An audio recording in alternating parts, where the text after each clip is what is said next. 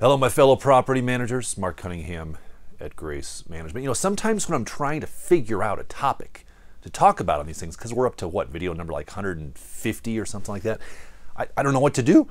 I'm out. I got nothing left. And then I'll be having a conversation like I was yesterday with a property manager like Paul. Thank you, Paul. And Paul will be like, hey, Mark, we're having some trouble communicating to our owners when a tenant gives a notice to vacate and says, hey, I'm moving. What should we say to an owner? What should we not say? Should we call them? Should we send them an email? Should we give them details? Should we invite them in? Like what does that communication piece look like? And that's, I thought, I can't believe we've never addressed this, because this is big.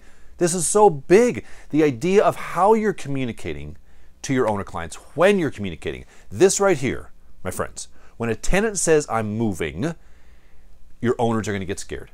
This is when communication is essential, and it's very, very important that you do it properly. So let me offer you 4 suggestions on specific things to say to them when you get that notice to vacate from a tenant. Now, hopefully, when the tenant gives a notice to vacate, you have a process, an internal process to follow, kind of a turnover checklist. That's what we use.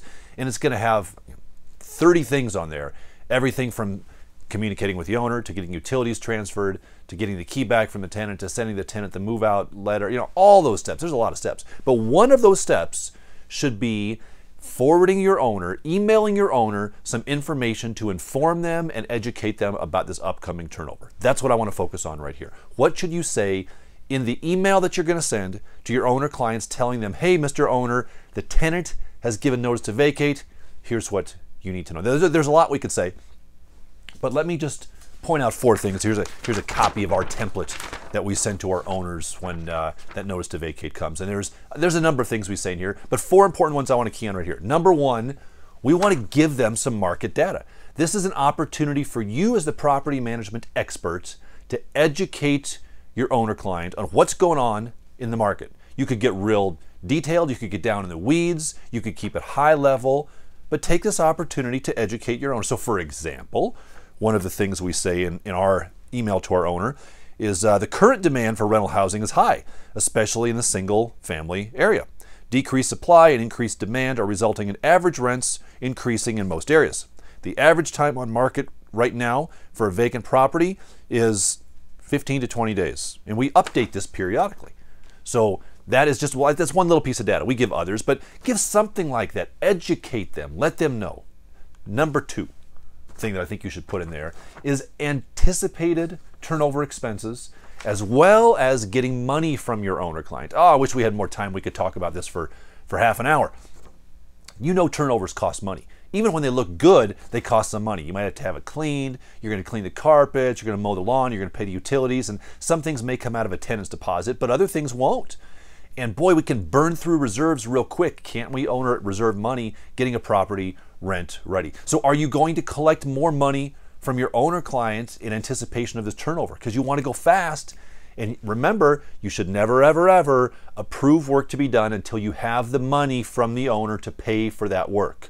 So don't order work and then tell your owner client they owe you money for the carpet cleaning and the paint and all these things, because you will get burned, my friends, if you do that. I promise you. Instead, make sure you have the money first. So another way to work around that is let them know that, hey, we do anticipate some turnover expenses on your property. Not sure exactly what that's going to be, but then we say this as it relates to holding money. We already have an escrow reserve from our owner clients, but we say this: your required reserves will be increased by an additional, we say $500, by an additional $500 in preparation for these anticipated expenses.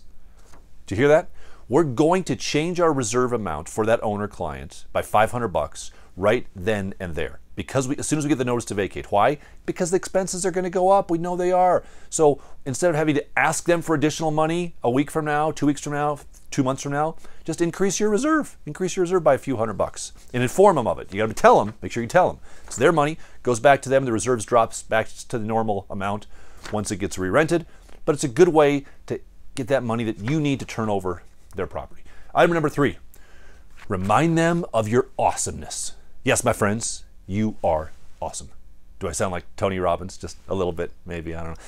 We have to let them know this is a great opportunity to let them know some of the things that you do really well. They don't know how hard you work. They don't know anything about your applicant screening process. They don't know anything about the marketing, how many sites you push it on, if you do a video. They don't know any of that stuff. So use this as an opportunity to tell them. So for example, one thing we say is, as always, we will screen all new applicants thoroughly, including a rental and eviction background check, employment, credit history, a full criminal background check, including a sex offender check. We'll make every effort to get the property re-rented as quickly as possible to a high-quality resident. Our industry-leading marketing package will ensure maximum visibility to high-quality residents, and we go on and tell them about our awesomeness. Give them some confidence. Let them know that, hey, we know what we're doing here. We know what we're doing. And the final, fourth piece of information I think you should share, and before I share it, I want to thank the sponsor for this video, HireSmart Virtual Employees. HireSmart Virtual Employees. Do you use VAs, virtual employees, virtual team members, whatever you want to call it in your business? We certainly do. And it's a great way to run your business at an economical cost. If you've thought about it, but you haven't pulled the trigger on it yet, here's what I encourage you to do. Reach out to the folks at HireSmart Virtual Employees. They're experts just in virtual employees for the PM industry, and they do it all. They're like the one-stop shop. So they find them, they train them, they educate them, they pay them, they give them insurance. I mean, they do everything. So if you're like me and you're like, well, I don't want to interview somebody, I don't want to have to train somebody, I don't want to do all that stuff.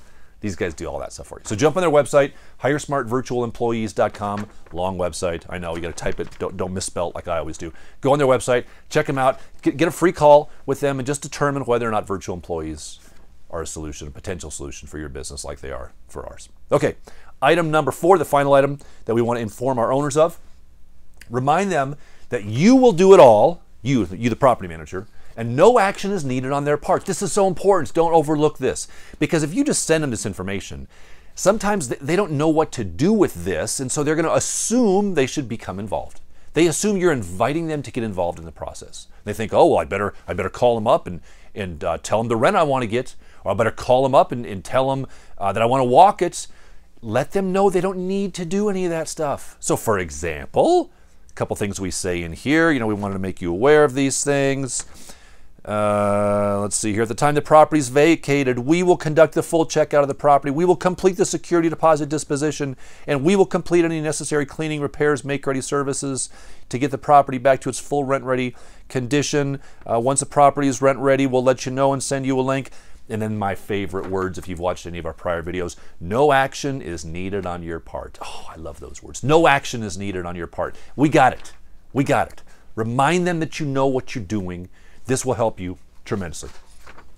My friends, do you have something like this? By the way, if you're a member of our PM video coaching group and you don't have this from me previously, drop me an email. I'll be happy to share it. If you're not a member of our PM video coaching group, man, come on board. We do this stuff at a much deeper level. Share forms, share docs. If you want to see our full forms packages, jump onto our website. You can get every one of our hundreds of forms right on there through our website there at pmbuild.com. My friends, I hope this is helpful. The communication time when a property is coming vacant is imperative. That is the time for you to go full out, communicate well with your owner clients. Until next time, I wish you success.